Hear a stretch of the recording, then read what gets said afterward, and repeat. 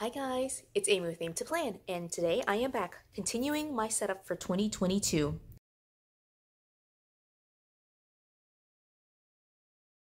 So you can see here I've got a new planner. I was aiming to not buy any new planners, but I saw this planner at Walmart on clearance and I just had to have it just because it's so beautiful and I had an idea for what I wanted to do with it. So just to do a quick flip through of this planner, this is one of the August 2021 to July 2022 back to school release planners.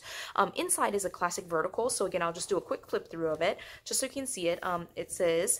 It has this like nice marbling effect. I love this like inside cover right here, and again it starts in August and runs 12 months until July. And so these are the beginning pages here, nice and neutral and very clean. This currently page right here is super clean and just like really nice. And then this one, Happy Mind, Happy Life, is the first divider, and this is what the monthly looks like. Again, like just very clean, like just nice and neutral for pretty much anything that you would want to do. And so this is the vertical layout. You can see here it's like, again, very neutral. I've said neutral like 6 times already, but it is just a very clean slate. And all the pages look like that. I think the third week of every month has like a tiny quote down here, but you can see otherwise it's just like very thin lines. There's the numbers and outline with the month here, and then like it's dot grid right here and a little small graph section that says important with 1, 2, and 3. And so every page just kind of looks like that, with like the third week having the quote. And so again, just a quick flip through. Let's look at the dividers. Focus on your goal. Don't look in any direction but ahead.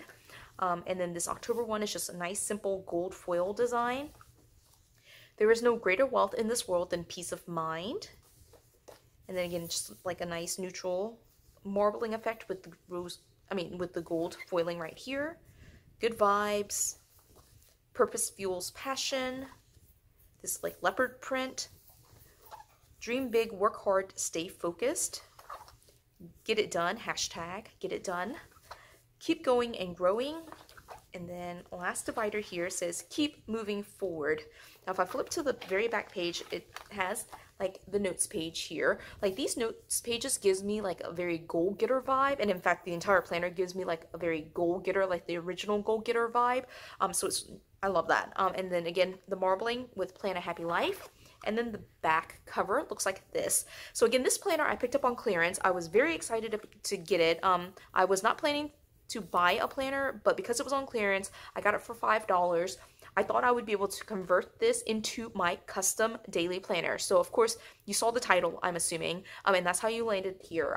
But what I'm going to be doing is basically pulling out all the things here now that I've done the flip through, and putting in my version of my 2022 daily planner. So this video will be a mix of like just kind of redating, not really redating. I won't be redating in this video, but I'll talk you through how I would redate the parts of this that would be outdated for 2022, and then I'm going to set up and just kind of work through like how I would customize this so that way it would work as a daily planner. So step 1 is to go through and I like to use planners from January into December. And so since this is an August start, I'm going to remove August, September, October, November, and December from the beginning, and I'll move it to the end. So let's take these pages out. I like to take a month out at a time from the discs, just like that. And so this will start in January, just like it says right here, and then it will start in January. It will be January, February, March, April, May, June, July, and then I will flip to the end here, and I will add in, and in fact I'll only add in the dividers because that's the only part that I will be using actually. So then I'll set aside right here the August pages, September pages, all right, and then here's the October divider, all right, and then some more pages, and then November and December go in. And then I have all of the weekly pages right here. Now, I would use these pages, but I already have the planner that I'm planning to use for Sophia's memory book, and that's really the only planner that I use that's like a vertical layout. I may change my mind. It's still an option for me to change my mind. The planner that I was using for Sophia's memory book is the Sophisticated Florals, and it has a little bit of color in the corner. I was actually fine with it, but now, now that I have this planner, I may switch. I just don't know yet. But I wanted these dividers for my personal planner just because it's more my vibe, and I left the Sophisticated Florals dividers for Sophia. I don't know. It might change up in the next couple of months, but for right now, I'm thinking that I will leave it. Like, my goal is to leave it as I'm kind of planning it out right here. So I'm actually going to work backwards now. August, September, October, and November, and December are all just the dividers. And so now I'm going to work backwards because I have my stack right here. I'm going to take out all the weekly pages, right? And just, at this point, I'm just leaving in the dividers. I probably could have done this more efficiently and just taken everything out and then put the dividers back in. But, either way, all the pages are coming out.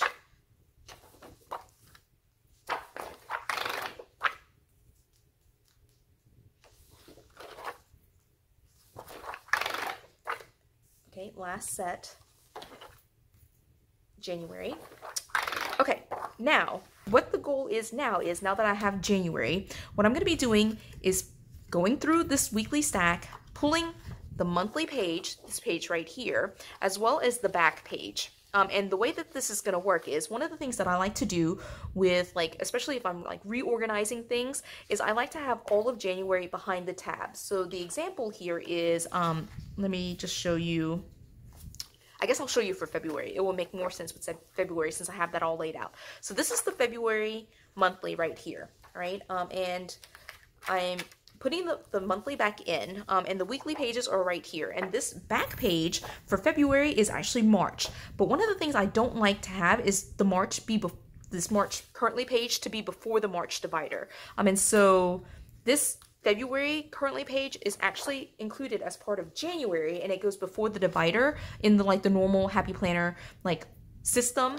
But what I like to do is to go ahead and put it at the very end and have it be kind of like a wrap up of February. So the way that it would work is February would have its monthly, and then I will put in the daily pages in between here, and at the very end of February, I will have the February monthly page right here like that. So hopefully that makes sense. I'm just going to go back and just, do this for all of the months. And again, what I'll be doing is putting in the monthly page and then the currently page wherever I can find it. January will be digging through this pile, but it's in there somewhere. Missing that currently page.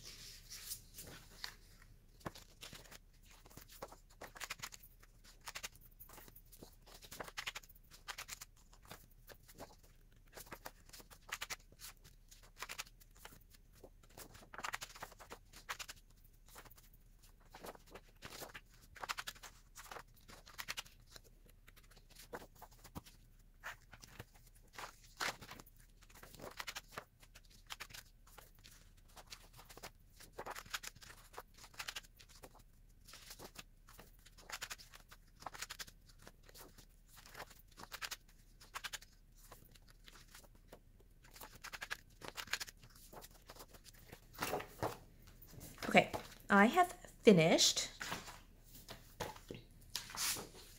getting in this last page right here. So let's do a flip through now of what I've got. I've basically removed all the weekly pages and moved the currently pages behind the tab rather in front of the tab. So I have the front pages here. I don't actually use the perpetual calendar, and so you saw that kind of mid video I took out this back page here, and so I just don't use that page at all. So I actually really would want this page to be here so that way I could just use that one page, but we'll just leave it for right now. And then I have the divider with the monthly, and these pages are where the daily pages will go. And then the January page is there, and it just goes like that for all of it, where it's the monthly, where the middle pages where I'm going to be pasting in the daily pages, and then the February. The only things that were a little bit different were the August, which has the monthly, and then has this perpetual calendar right there, and then the August was before the August divider. So that one, again, I'm going to be pasting in or gluing in daily pages here. So that is, it will work out once I get there. Now, January through July are current.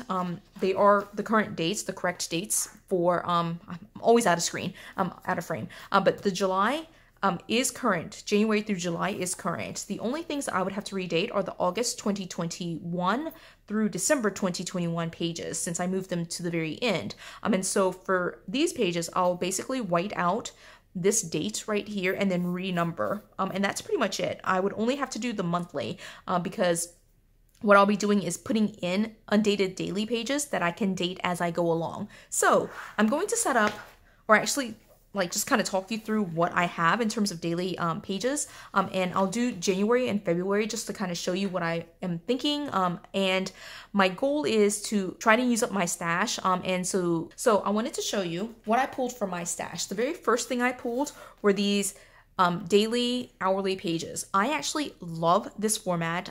The only thing that I don't like is just like the extra color here, but I love the hourly format. I love the long task list here. I love having the top priorities. I know that in the like updated version of the like undated daily pages, they've had like these priority boxes that were in boxes, and I don't really love that. I feel boxed in, I guess, with that idea. Here it's just lines, and I love that. The one thing that this does have that the updated undated dailies don't have is like an additional sheet on the back, which is good and bad. It just means that, you know, like you end up with like a lot of extra space if you're not going to be using the back. But I also find, like, for me personally, I don't keep my personal planner for very long. Like I will keep it for maybe 2 or 3 months past the date where I've used it, but it is a functional planner for me, so I don't need to hold on to it. So I'm not worried so much about bulk and just trying to save these pages. What I'm going to do is just pull a handful. I'm not going to worry about counting it. I do want to try to get 31, but it's not like super concerning to me if it's not exactly 31. I'm going to paste or like put it in here. And oops, I'm trying to put way too many at one time. So let me go ahead and put this in here.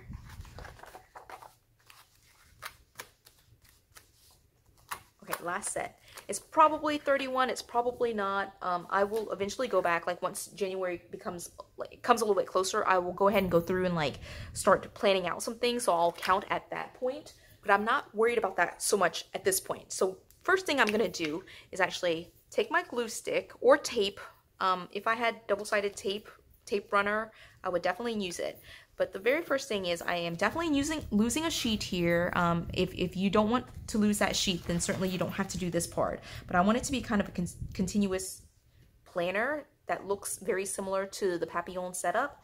And so I am going to paste this down, trying to be as straight as possible. I'm just going to paste that down, right? And then I'm going to go to the back, right? Again, keep in mind that right here is like that January currently page, and I'm going to paste the very last page. And eventually, like I've already mentioned, I will go back in and make sure I have 31 pages. I'm trying to think, maybe one of the things I should do in 2022 is not worry about doing like daily pages every single day. And just, you know, do the pages as I need them and not like have to have 31 days for January or 28 for February or whatever, right? So this is the first month, right? So we have January, right?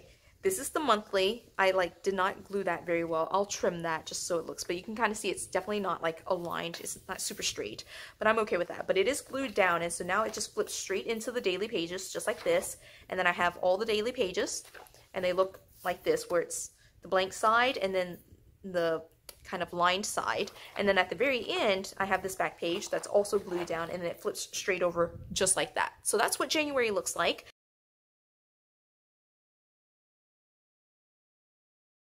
Again, try to use up my stash, adapt what I have to the needs that I have, which is daily planning, but also just being able to keep track of the things that I have and use them up. So I will be updating the system as I go along in 2022.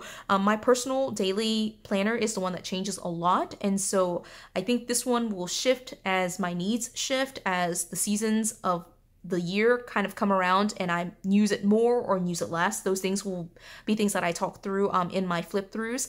So I hope you stick around for that. I hope you enjoyed this video. Again, use your stash. I definitely encourage that. I hope that you are enjoying these videos, these setup videos. I enjoy putting them together and at least talking to you about what my process is and how I kind of adapt these things.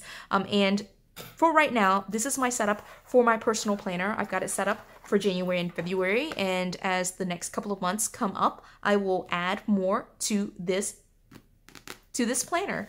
And in the meantime, I have a stash of like weekly pages that I can use for note-taking and some other things. So this will go into my pile of outdated cuts for use elsewhere in videos and other things.